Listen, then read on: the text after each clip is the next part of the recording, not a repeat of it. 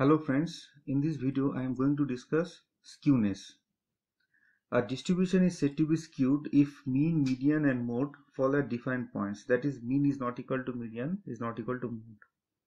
So if mean is not equal to median is not equal to mode, we can say the distribution is not symmetric or skewness is there. Or quartiles are not equidistant from the median, and the curve drawn with the help of the given data is not symmetrical but stretched more to one side than to the other. Okay, so we just take one example.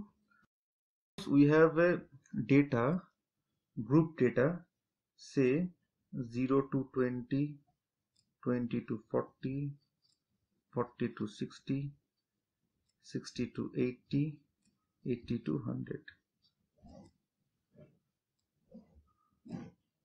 Okay, so it is nothing but a class. I can the frequency say 2, 4, 8, 3, 1. Okay. Now for this particular data, we can draw the histogram. Okay. Now what is histogram? Suppose 0 to 20, 20 to 40, 40 to 60, 60 to 80, 80 to 100.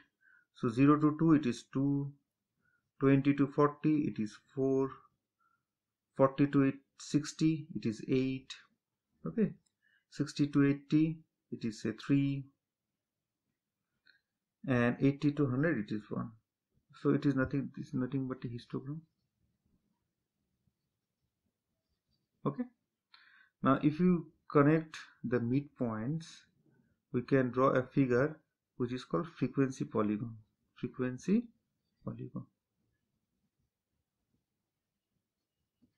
Okay, frequency polygon. Now for this particular group data, we can calculate the mean, median and mode. So the group mean of this particular data is 46.66. The median is 47.5 and the mode is 48.88. So the mean value 46.66 will be somewhere here. So this is say 46.66 mean value. Median value will be somewhere here 47.5, or the mode value is here somewhere here 48.8. Okay, now how to calculate or what is skewness? Suppose there is one figure. If the left part is the same as the right part, then we can say the skewness is 0 or it is symmetric. Okay, now if the right part is much more longer than the left part, right part is much more longer than left part, then it is called right skewed distribution. Okay, suppose the frequency is like that, say 30, 20, 12, 8, 2. Now if you draw the histogram for this particular, maybe it like that. Okay, so long right tail. Similarly, if the frequency is like that, say 2, 8, 12, 30, 60. So 2, 8, 12, 30, 60. So long left tail. Okay, so it depends upon the distribution of the data. So if there is a long left tail, so if the left part is much more than the right part, then it is called left skewed distribution. Okay, the measurement of the skewness. Okay, so suppose So a few useful formula are there through which we can calculate the skewness. So mean minus median. Similarly, we can use mean minus mode, or we can calculate Q1 plus Q3 minus 2Q2. So through this we can calculate the skewness, and these are the absolute measure of the skewness. Okay, so units are there. Similarly, we can calculate coefficient of skewness. Okay, so we can calculate coefficient of skewness.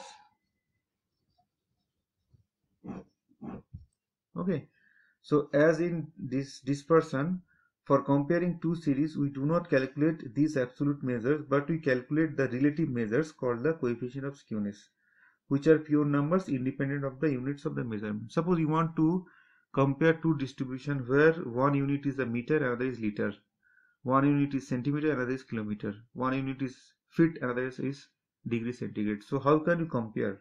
So in this case we have to use coefficient of skewness. So simple formula there through which we can calculate the coefficient of skewness. So first one is mean minus mode divided by standard deviation, or we can calculate mean minus median divided by standard deviation, or we can calculate Q1 plus Q3 minus 2Q2 by Q3 minus Q1. Okay, so in this way we can calculate the coefficient of skewness. So that means if Sk is equal to 0, the distribution is symmetric. Okay, and if Sk is equal to negative, the distribution is negatively skewed, or it is called left skewed. If Sk is equal to positive, then the distribution is positively skewed, okay, or right skewed. Okay, now you can see this one. Suppose the formula is Sk is mean minus median. So if it in this particular figure, mean is equal to median is equal to mode. So if you apply this particular for mean minus median, so the skewness will be 0. But if in this case, so mode may be somewhere here, median may be somewhere here, and mean may be somewhere here. So skewness, mean minus median, so mean minus median or mean minus mode, both are positive value. So it is also called positively skewed. Okay. Now in this case, assume this is nothing but a mode, then say it is median, say it is mean. Okay. So mean minus median or mean minus mode, both the values are negative, so it is called negatively skewed. Okay, so symmetric, where mean is equal to median is equal to mode, it is called rightly skewed or positively skewed, it is left skewed or negatively skewed. Okay, now we can see the calculation for that. Now for this particular given data, mean is 46.66, median is 47.5, mode is 48.88. so easily we can calculate the skewness Sk. So mean minus median, that is nothing but 46.66 minus 47.5 is nothing but minus 0.84, or mean minus mode, 46.66 mean value minus mode value 48.88, so minus 2.22, or easily you can calculate Q1, Q2, Q3 for using for this particular data. So I've already calculated this one. So Q1 value is 32.5, Q3 value is 58.75 minus 2 into Q2. Q2 is nothing but a median value, so 47.5. The answer is 48 point, sorry, the answer is minus 3.75. Okay, so negative value indicates the distribution is negatively skewed. So similarly, we can easily calculate the coefficient of skewness. So the standard deviation for the group data is 20.2758. So mean minus mode is nothing but minus 2.22. So minus 2.22. So the answer is minus 1.1094. Similarly, 20.2758 is the standard deviation. 3 into mean minus median. So 3 into mean minus median is minus 0.84. That means nothing but minus 0.1243. Clear? Similarly, you can calculate Q3 minus Q1. So Q3 minus Q1 is nothing but 26.25, and Q1 plus Q3 minus 2 Q2 is nothing but minus 3.75. So minus 3.75.